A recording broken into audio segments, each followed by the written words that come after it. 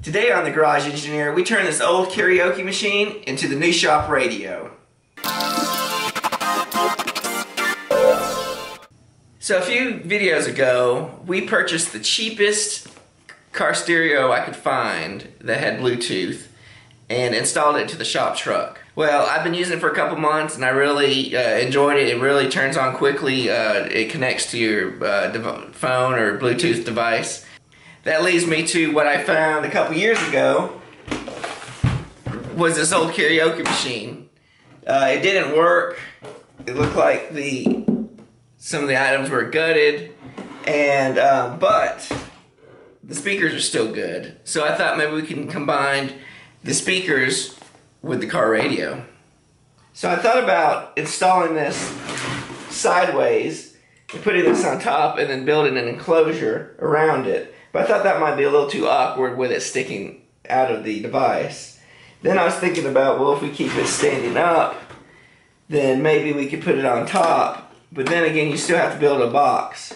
But then I was taking some measurements and figured it fits close right under the handle. But we're going to have to cut out some plastic.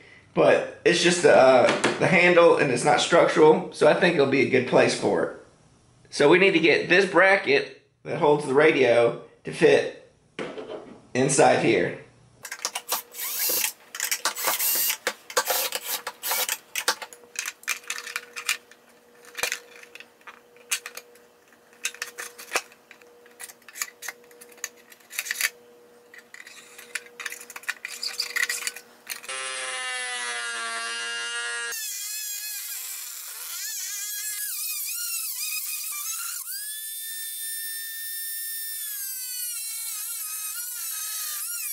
So we got our area nicely cut out.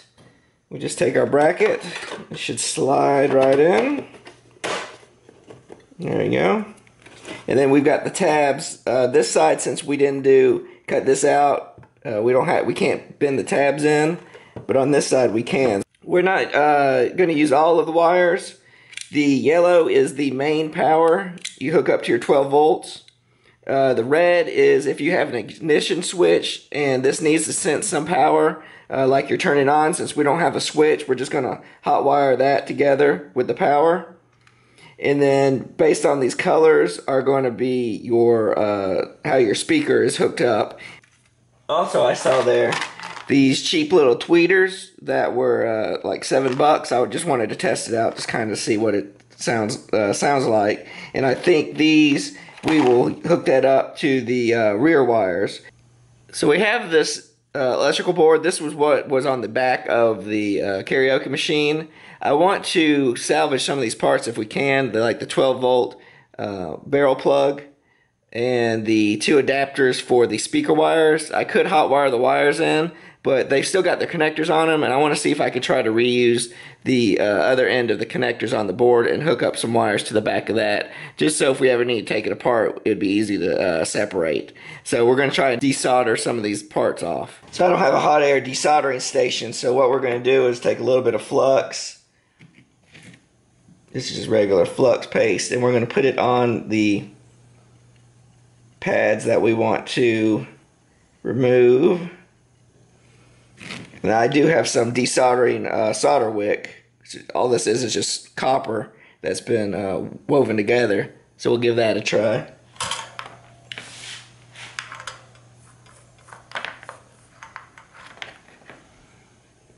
So now I just heat it up. Put some of this solder wick on here. And then it just becomes just a wiggling job, heating it up. There's 3 points of contact, which kind of sometimes makes it harder. Since I can't pull this all up. I do have a desolder bulb. Maybe we'll try that. What I'm pulling off is the 12 volt barrel. So we're going to use a 12 volt plug from, I guess it came from like some type of household electronics that we're repurposing. It puts out 12 volts, probably from a router I had. Alright, let's see here.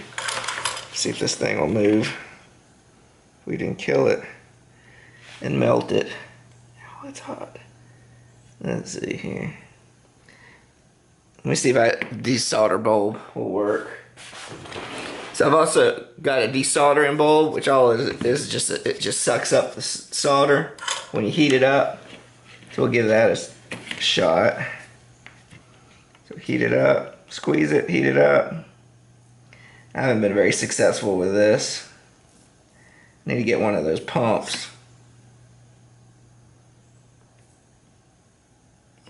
Try a little bit more. What we also might want to do is take some solder and re-solder it. And I'll heat it up a little bit.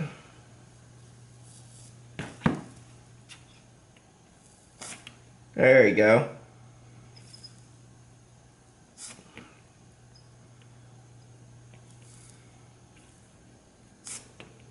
Alright, let's get a little closer. I'll show you what's going on. So what I first did is we'll put some fresh solder on here, and that just gets the temperature up.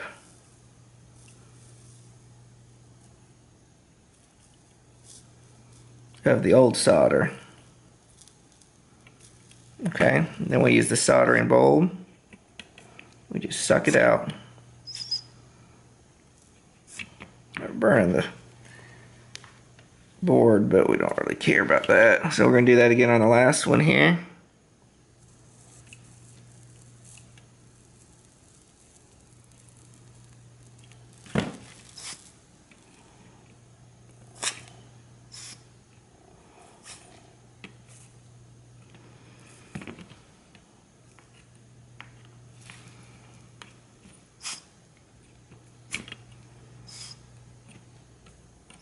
Okay, let's see how that works.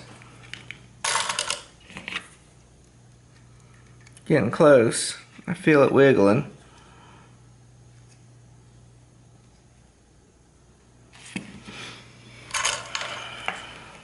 So we'll repeat this process. I'll bring it back when we get a little bit closer.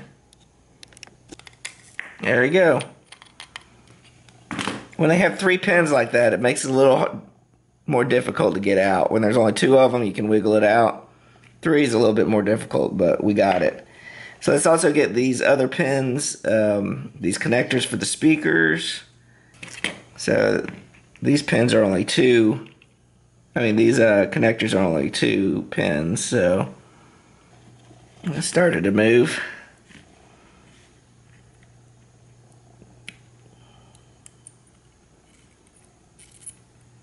Just kind of wiggle it. It's coming. I don't know if you can see.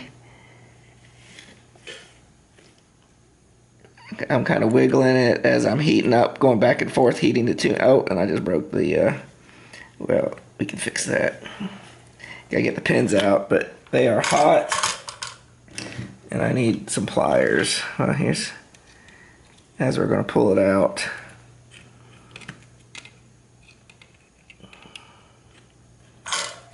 I'll heat it up. It's almost out. It's right there.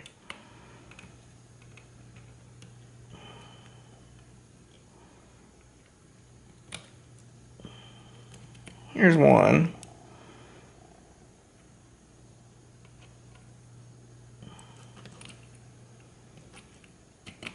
There's 2. All right. It's just some pins that stick into the plastic. And the plastic's just kind of a locking mechanism to hold the 2 sets of wires together. So I'm going to pull the other one out. So right now I'm working on all the components, and I'm taking, adding wires to them so I can extend the lead, so when we connect everything up to the radio, they can all reach. I did want to show, this is the DC plug, and I always forget which one's positive, which one's negative. So what you can do is, if you forget or don't know what an equipment's, which way it goes, you can look on the plug. If you see right there at the bottom, there's that little symbol right there where you've got the positive sign going into the center of the circle, and then you got a negative going on the outside of the circle. Well, that's telling you on the barrel connector which is negative and which is positive. So the same thing on the inside of the barrel connector. You've got the post in the middle, that's going to be your positive, and then you got the pressure tang on the inside. I don't know if you can see there on the bottom, that silver piece on the bottom, that's going to be your negative. And then if you're not sure which of these three, I think one is just to hold so it doesn't bend, just for structure. But if you don't know which one goes to which, you can use your multimeter and to test. But also this tab goes to the center, and that's the center post there. So that leaves the bottom going to the negative, which is on the bottom of the barrel connector. And you can always test for continuity too, is put your multimeter plug on one part and then connect it to the post, and then it will show you if you got continuity. And if you've got continuity, then you know that the circuit will flow through there. So right now I'm gonna add some leads to the ends here. Now here's another little tip that I made. I just took a piece of, I think this is 12 gauge wire, house wire, put 2 alligator clips on here, and this is what I use as my helping hand when I'm in the field somewhere and I need something to hold. So let's see here. So I'll hold it like that with one, and then you always take the wire. What we'll do is we're going to take the red's going to be for the power. This tab has a hole in it, so I'm going to stick the wire through the hole just so it has a little bit better connection, and then we're going to solder it together. There you go. And I usually on the helping hand just have the wire hold it in there, and it kind of holds it in place. That way I can use one hand to hold my solder and the other hand to hold the soldering gun, and then I don't have to worry about putting pressure on the wire trying to hold it to the connector. There we go. Just glove it on there. I don't have enough small enough heat shrink that will fit on this wire. So what I'm going to do is show you something else that I like is this liquid electrical tape. It works pretty good, especially in areas that you can't hit heat shrink onto. Like if you're working on a car or something and can't get the end of the wire, or since this doesn't matter what size the wire is, we're just going to put a little dab, right? Ooh, whoa, that's a lot. It's dripping on me. We're just going to put a little bit. That's just so it doesn't connect, keeps them from shorting out. I like to put this to protect it. And there you go. I'll just continue that with the negative post, and then I'll bring it back. So we cut a hole into the back of our case so that we can run the wires from our radio through it, which I'll do now. I'm gonna go ahead and clip this in. There you go. Awesome. We're going to check to make sure our wires will fit through the hole that we drilled in the top of the speaker box, and it does. So the next step is we're going to connect the wires that we use to extend the speakers up through that hole, and we'll connect everything before we screw it down in here.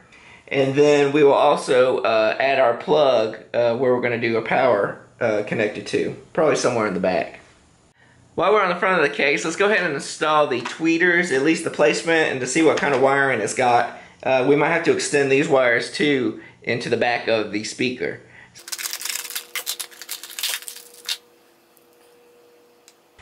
We've got the mounting plate for the back of the tweeter, so we're going to stick those right up here at the top. Just get a screw right there in the center.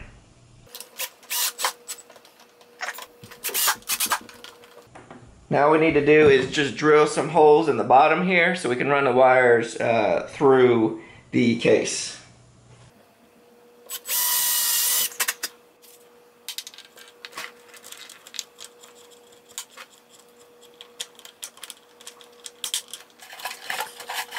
This wire is long enough, I think, to run through here. We might need to extend this side a little bit longer so it reaches, but this side's good. Some of you asked what type of wire I like to use. I just found this on Amazon. It's just a 6-pack of wire, different colors. that which comes in handy if you run an electronics project that you need to keep the wiring separate. But for this project, we just need the white and black, and that's what we'll use to extend the tweeter wires. Alright, so I've connected my extension wire onto the tweeter wire, and we'll just heat that up and get some solder on it, and then I'll put a heat shrink on here. This wire is a little bit thicker.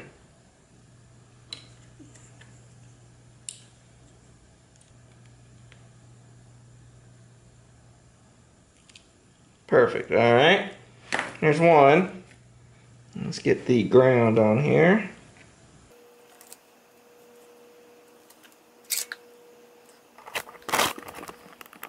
So I like to hold it on for about 3 seconds, the soldering iron on the wire for about 3 seconds. It heats it up, and then you add the solder to it. You want to make sure the wires are warm enough to accept the solder, or you'll get a cold joint.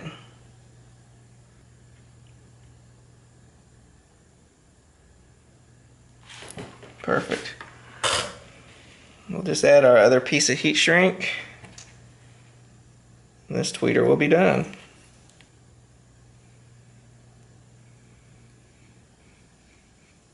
So now we can just send the wires through. And I'll pull it through from the back.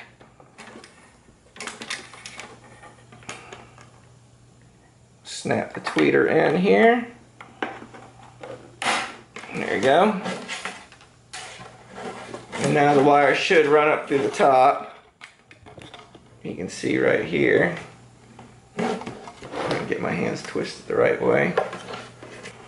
There you go. Alright, perfect. That's long enough.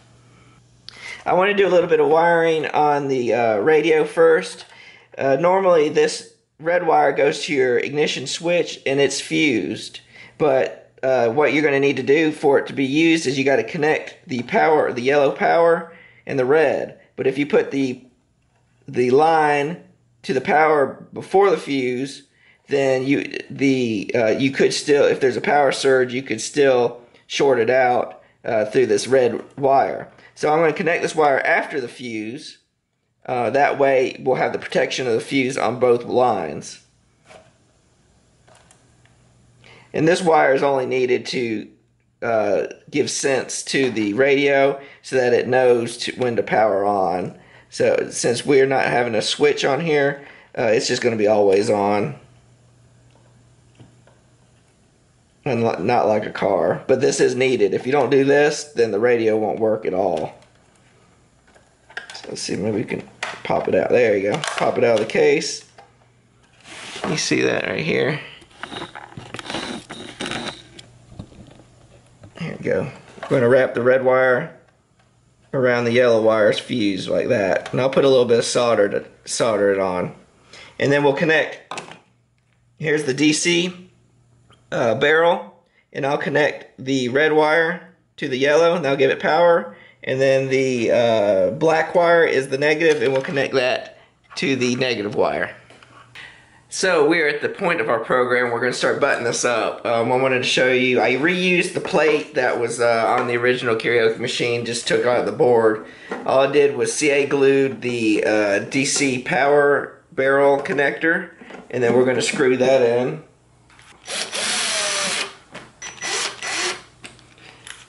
And then we'll turn our attention to the wiring here. Now, I went ahead and connected all the wires. I'm going to get you a little closer in. So basically I ran all the wires, the power wires, the speaker wires up through our hole and connected it to the car radio. So the only thing we have left is to get an AM FM radio stations on here is we need an antenna. Basically antenna is just a wire, and all you really need is a copper wire. This is a household electrical wire, 12 gauge. And you just stick it into the antenna port, and that's all you need to get AM FM radio. So I'm going to button this up and then let's plug it in.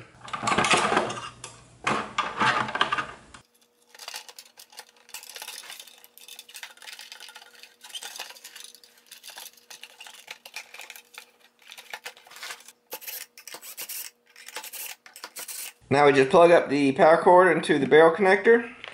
I'll turn this around here. Hook up power. Push the power button on. I have to make some adjustment on that antenna. We got Bluetooth. Let's hook it up.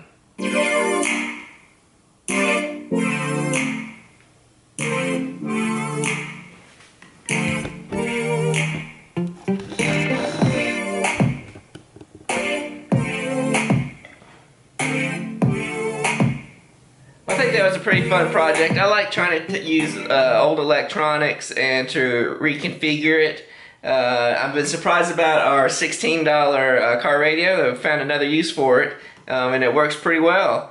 So now we got a shop radio that we can easily stream from our phone. We can have play a lot of good music. And remember the ABCs of making? Always be creating. Till next time.